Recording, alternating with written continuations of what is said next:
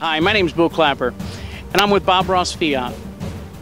We're here today to give you an idea of what some of the things that we've done this summer with the Dayton Art Institute. One of which is the Olympic Games, supporting the Olympics here in the community, in the area, and bring the Olympics home to Dayton. Some of the other things that we've done, as you can see the wrapped car here, which is with the SuperHero event, giving the kids an opportunity to make some of these drawings of their favorite superheroes. We've put that on a card for them just to display in front of the Dayton Art Institute. We welcome you all to come to the Dayton Art Institute and be involved in the things that they offer today.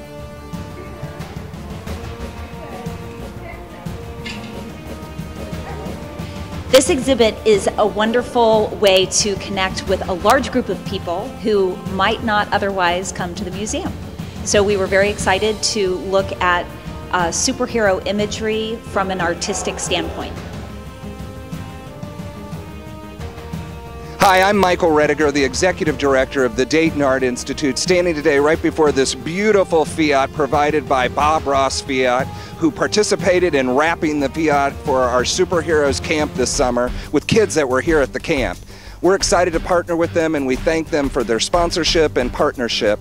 We look forward to having them at Oktoberfest on September 21st through the 23rd, and a special thanks to Bob Ross Auto Group. Hello, my name is Taylor Tolles, Social Media Specialist at Bob Ross Fiat.